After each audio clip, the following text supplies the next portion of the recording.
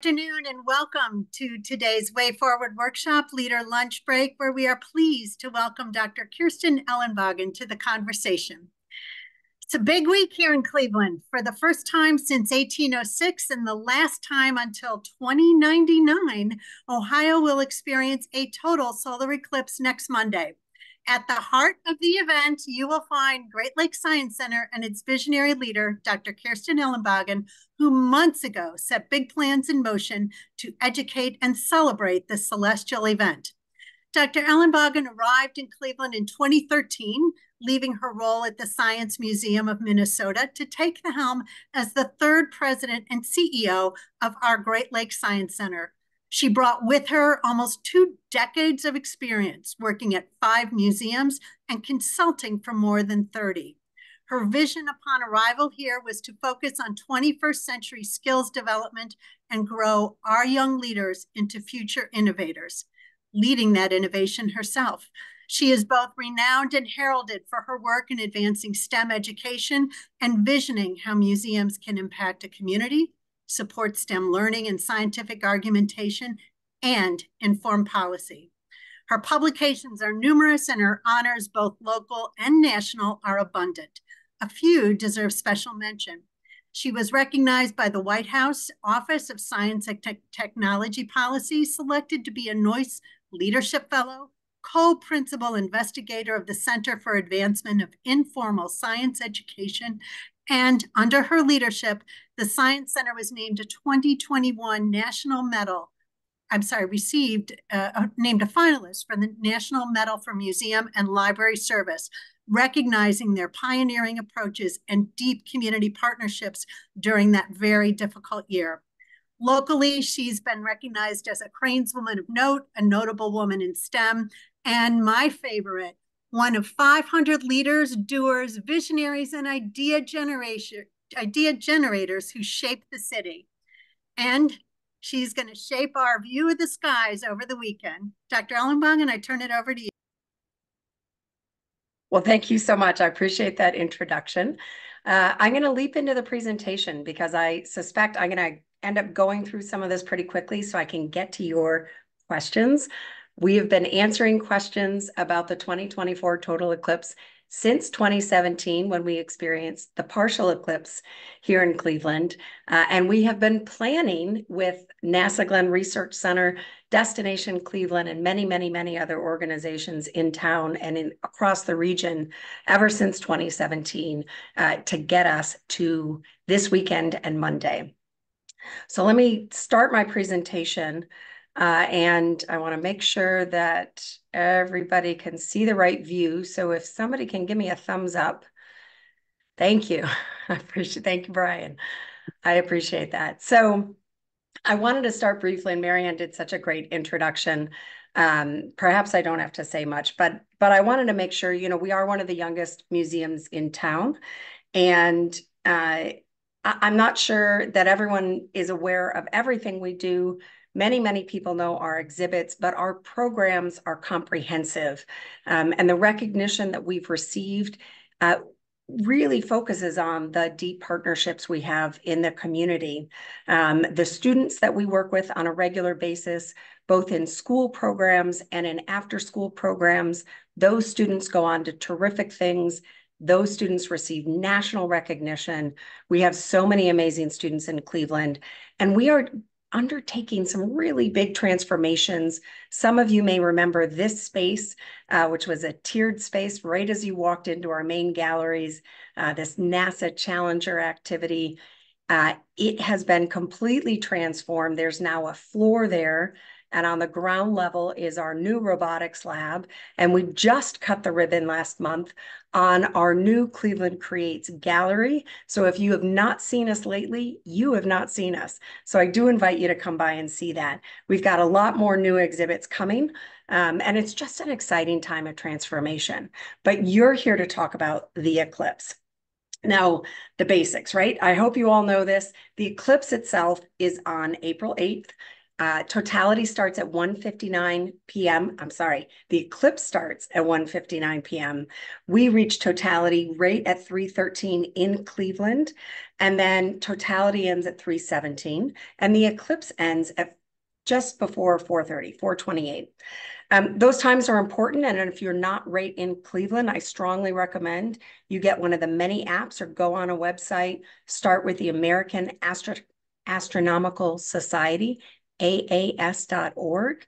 You'll be linked to well-vetted sites from there where you can find out exactly when totality is in your community.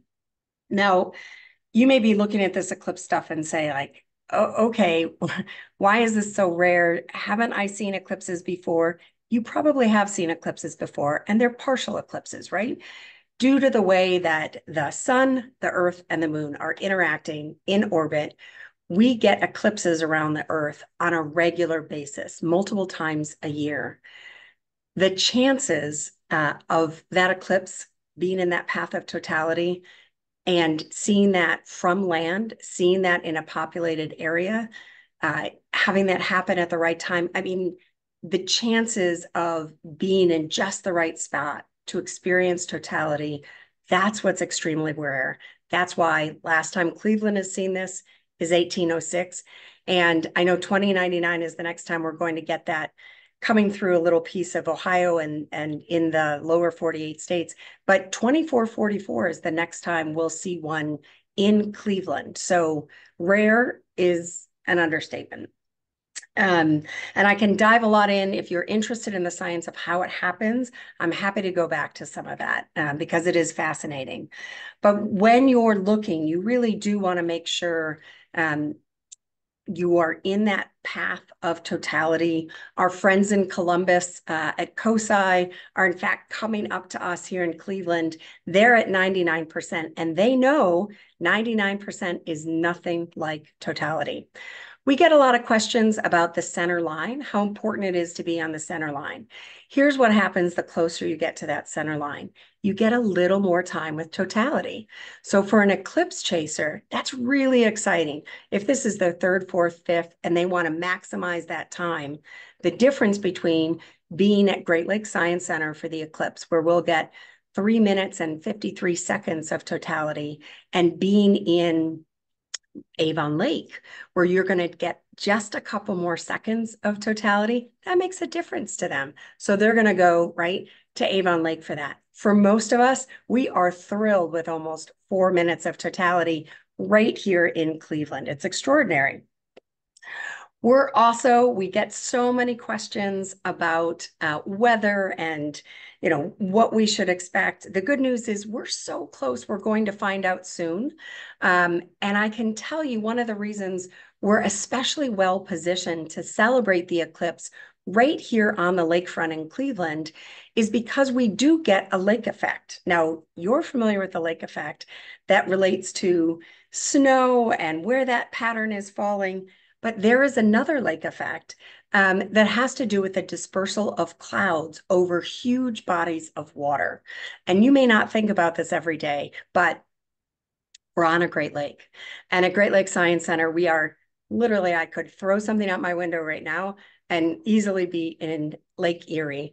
So we are right on the lake shore, and that changes the cloud cover. So you can see here on this NOAA projection, and again, this is just talking about statistical patterns, but you can see viewability on this map with data from Cleveland Burke Lakefront Airport is 56.4%. Now compare that, right? You see that viewability there, the 56.4%. Compare that to data, and on the map, it shows up as Cleveland, Ohio. But if you're looking at it, you'll see this data is from Hopkins Airport, just miles away at Hopkins Airport. Viewability is 38.9%. So we really do get a big effect from the lake. And don't presume in Ohio, I know we can be a bit of an Eeyore on our weather here, but let me tell you, we have a lot better. And in fact, the projections have ended up being very active. But we are really in a good position to actually have better viewability than many areas in Texas. So I pulled up viewability for Dallas, and you can see here that their viewability is not as good as what we're projected to have here on the lakefront. So if you are looking here, this is the Dallas slide. This is the Cleveland Hopkins slide. And here we are back at Burke Lakefront Airport. So we're very excited. Frankly, position alone puts us in an extraordinary opportunity to once again be a terrific gathering spot for the eclipse. So you have hopefully heard about the Total Eclipse Fest.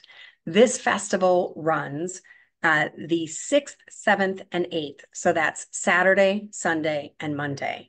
And it is Great Lakes Science Center gathering the whole community. We have everybody from Cleveland International Film Festival, the City Club of Cleveland, the Cleveland Orchestra, and of course, our daily partner in STEM education and engagement, NASA Glenn Research Center, will be running an extraordinary NASA Village. This is an image here of what you can expect to see if you come on the 8th. We've got this set up for the 6th and the 7th as well, but there will be a huge area dedicated to going around. If you've ever been to an art fair, well, this is a science fair. And as you go through, you might be interacting with a scientist from Cleveland State or an engineer from Moen. You might be playing with the big machines that OhioCAT has brought in. If you've got young children, they'll be running through a terrific early childhood space that we've put together with PNC. All of these different partners are coming together to bring activities to you. So as you go through it, it will feel like a festival. We've got the exhibitor areas. We've got some VIP observation spots. There'll be amazing food trucks. We've got places for everybody to spread out and have fun. And really at the heart of this, I talked about some of these organizations, but we're really thrilled that so many have come together to do this. And in particular, we're delighted that we're really able to champion the arts here. So we will also be having this amazing, the Kulos solar stage, where you will see all of these wonderful performances. The Cleveland Orchestra is performing on Sunday on that solar stage. We also have the Kulos Lunar stage, Karamu House, Tailspinner Theater, Refresh Collective, Cleveland Public Theater. All of them will be performing throughout the weekend, in addition to these 2 free screenings from the film festival and our forums. We've got Dr. Aaron McDonald, advisor to Star Trek, coming in with us. NASA Village is really the heart and soul of what we're doing, and we are the only NASA center in the path of totality, right? Look across that path and you will see does not hit any of the other NASA research centers or visitor centers. So NASA is really gathering here in Cleveland. We'll be hosting quite a few dignitaries, engineers, scientists, astronauts who have come in from NASA headquarters, who have come in from Texas and Florida. They are all gathering in this NASA Village. There'll be a wide range of exhibits. You will be walking through and interacting with NASA scientists, engineers, astronauts, really the people who are taking us back to the moon and onto Mars. It's going to be a terrific gathering. Now, I want to make sure we've got time for questions. I've been answering a lot, and if I don't know the answer, I can follow up with you. So let me turn it back over to do our questions. Great, Kirsten, thank you so much. Let's start with talking about the crowd. So there's so much that is going to be happening. What are the plans regarding crowd control and managing the influx of people? So, if you live outside of Cleveland, you may be in a county where there's been a lot of alarm in talking about this. And the exciting thing for us in the greater Cleveland area and in Cleveland in particular is that we are well practiced at this. We have gotten through the RNC very effectively. We have gotten through our Cavaliers parade very effectively. All of these big things, the NFL draft here. So if you have been to a Browns game, for example, and you're coming downtown, expect that the traffic patterns, the roads being closed off, the way police are directing you, that will feel very similar to a Browns game. When you look at those maps and line them up, you can see that's a very similar approach.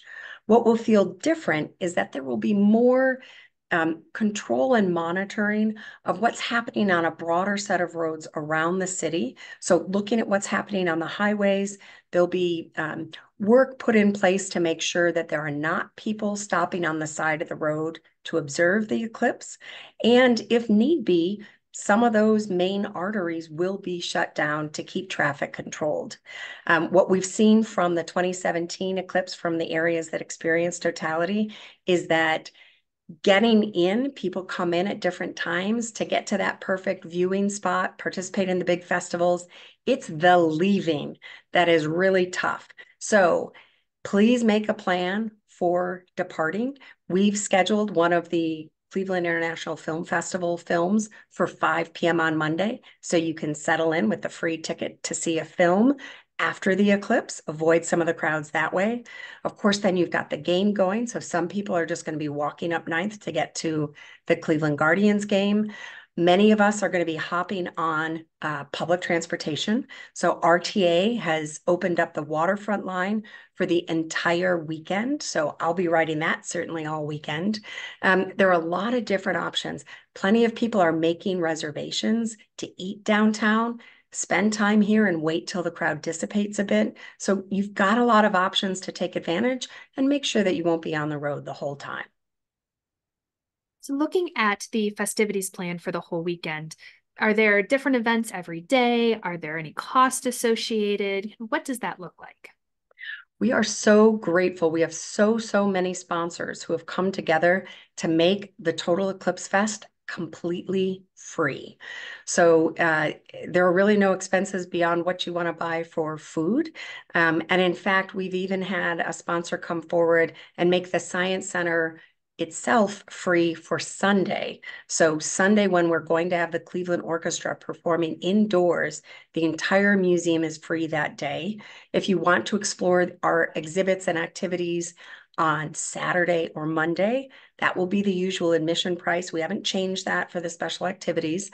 But the festival itself, which covers the entire grounds, as you saw, not just all of the acres that we're on here on the lakefront, but also the streets surrounding us will be taken over by the festival. All of that is free to the public. What will the experience be like if it does turn out to be a cloudy day here? Assuming it'll still get dark, but we just won't be able to see the actual eclipse? Yeah, so such a good question. Couple things to keep in mind. It's Cleveland, so if you don't like the weather, wait a minute and it'll change. There are things that happen around a total eclipse, and as you see that partial eclipse begin and take us into totality eventually, you may start to notice that clouds are dissipating, and that is a known phenomenon that happens. So if you're in an area where the sun is coming in and out of clouds as you're preparing for the eclipse, don't worry, you may find that dissipation happens and gives you a much nicer view. That said, totality itself, right? So the clouds get in the way of seeing that crescent form and really starting to see us progress towards totality. What you'll miss most is that partial eclipse evolving. What you won't miss if there are clouds is totality. Now, again, if there's a cloud covering the sun, you won't be able to, have that moment of actually viewing totality. There's so many other things that you'll experience, though. You will see around you, particularly if you're able to be in a spot with a big horizon like we have here on the lakefront. You will see this phenomena that looks like almost multiple sunsets happening around you. You will see that whether it's cloudy or not. You will have the darkening happen. You will have the temperature will go down by as much as 10 degrees around you. You will see and experience animals starting to behave differently. all of those things, sometimes a slight wind picks up during totality. There's lots of phenomena. So be in the moment. If a cloud comes in at the last minute and is covering your view during totality, take heart. There's going to be so much to experience in that moment. You're going to love it. Will NASA be sponsoring any activities at the Glenn Research Center?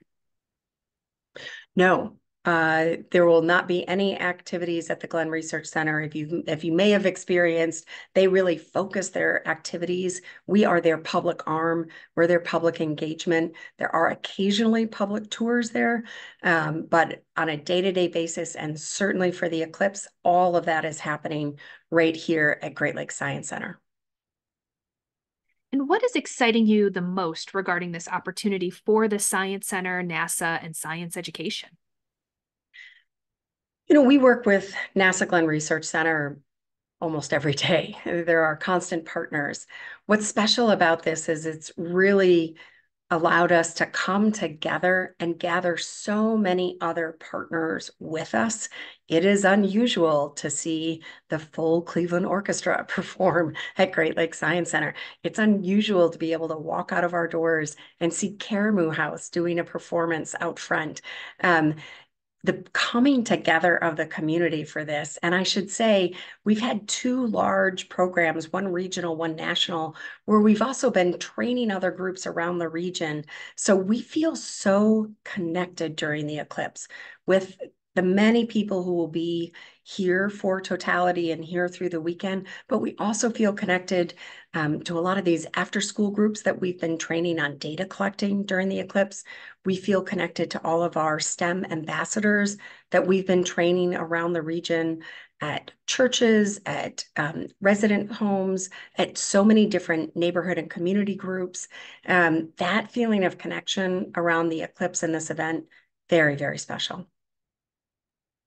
You mentioned a bit around the science of the eclipse. Can you talk a little bit more about that and what we might and should be looking for?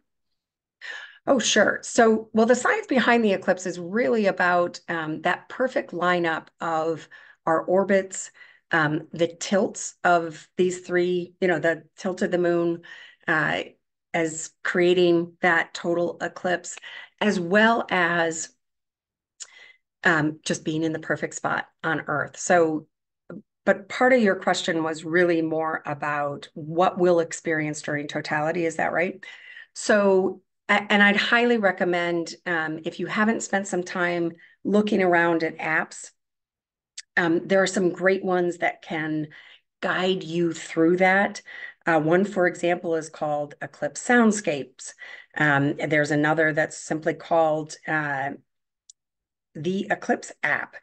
There's a whole range of them, and they can really pinpoint exactly where you're going to be and what phenomena you might see in that exact spot. So you might see something during totality or just as we're coming into and or out of, depending on where you're standing, a phenomena called Bailey's beads. You might also experience something called the diamond. And in Cleveland, we're projected to be able to get a double diamond, which is a very rare thing. All of those things are really going to depend on exactly where you're viewing the eclipse from. So again, if you go to aas.org, the American Astronomical Society, that's a good spot to really find out like what phenomena am I going to be able to see in my location exactly. And there are some great apps out there for that as well. So for those who might still be in need, how could they access glasses for the eclipse? And can you also talk about why the need for them? So I think we all value our eyes greatly, and it is very easy to damage the back of your eye by looking at the sun during that partial eclipse evolution or at the wrong moment when you think totality has happened and it isn't quite there yet. So in order to avoid any sort of damage to your eye, and frankly, any sort of damage to camera equipment, phones, those sorts of things that you might be using, you want to make sure you have the proper filter. So most people spend a lot of time talking about the solar eclipse glasses. Of course, we always have ours right around here. And when you put one on, one of the ways to make sure you've got a good set of glasses is you should be able to see, like right now, I'm looking out into the, we have some sun here on the lakefront. I'm looking at a bright computer screen. I can't see a single thing, right? You can hold it up, put a flashlight right in front of them. You will see um, if you have no scratches, no damage on it, that you won't be able to see anything. And of course, you're looking on those glasses for those magic numbers, that ISO 12312-2. So again, if you go to aas.org and you want to buy a bunch of them via mail, although at this point getting those might be risky. So my best advice to you is to look at your partners like Great Lakes Science Center. Swing by our store if you're doing this before Saturday. And if you wait till Saturday, we will have tens of thousands of free eclipse classes we're giving away Saturday, Sunday, and Monday at the Total Eclipse Festival. Many sites like that, if you go to our friends up the road at the Cleveland Museum of Natural History, they've got eclipse classes in their store right now. They will be giving some away free on the Total on the Oval event. Many of our partners have got them, but you want to make sure you're going with that trusted source. So going to a museum, going to a library, going to one of those vetted sites will really put you ahead and quell any worry you might have about, am I getting the right thing? So let's look beyond Monday. What is coming up at the Science Center that those of us on the call should be aware of? Well, we're really excited. If you have not experienced the new Cleveland Creates Gallery that we just opened last month, it is extraordinary. It's a celebration of the innovation, the workforce, the people of this region that make us so strong. You will see wonderful organizations represented. You'll dive into big data. You will be able to dive into artificial intelligence, remote robotics. There's such a wide range of experiences in there. You will have a great time. So I strongly encourage you to come down and check that out. If you are looking for something to do this summer, we will also be celebrating the anniversary of the NASA logo, right? We call it the meatball, but that globe with NASA on it, that was created right here at NASA Glenn. And so there's a big celebration coming up on July 15th. It will be free to the public that day. So 2 things to look for coming up. And there's long lists. If you take a look at greatscience.com, you'll always be able to keep an eye on what's coming up next. Kirsten, this is amazing. We are so fortunate in Cleveland to be in the path of totality, to have the Great Lakes Science Center there, but most importantly, to have you showing us how we should really celebrate and absorb all that's going to be happening this weekend. So thank you for creating so much in terms of education and celebration. We're very, very grateful.